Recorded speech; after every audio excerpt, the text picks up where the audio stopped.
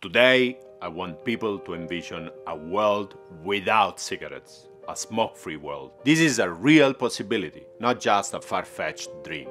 And it could become a reality very fast if everybody plays their part and if we leverage the power of innovation and of science-based smoke-free products. Our portfolio of smoke-free alternatives are proven to be significantly less harmful than conventional cigarettes for adult smokers who otherwise would continue to smoke.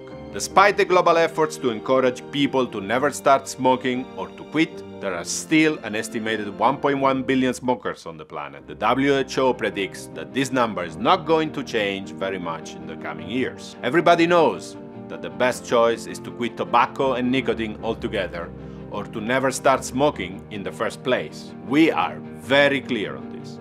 If you don't smoke, don't start. If you smoke, quit. If you don't quit, change. But we all know somebody who has been smoking for many years and despite the known health risks, they haven't quit. It is for these men and women that smoke-free products can play a role. 8 years ago, in November 2014, we launched our first smoke-free product in Japan and Italy.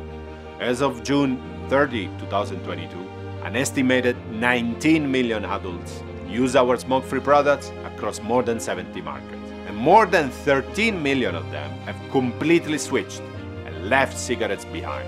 Moreover, around 30% of our net revenue is already coming from smoke-free products, but we want to go further. By 2025, we aspire to be a majority smoke-free company, with more than 50% of our net revenue coming from smoke-free products and with 40 million adult smokers having switched to them. We also want to go faster.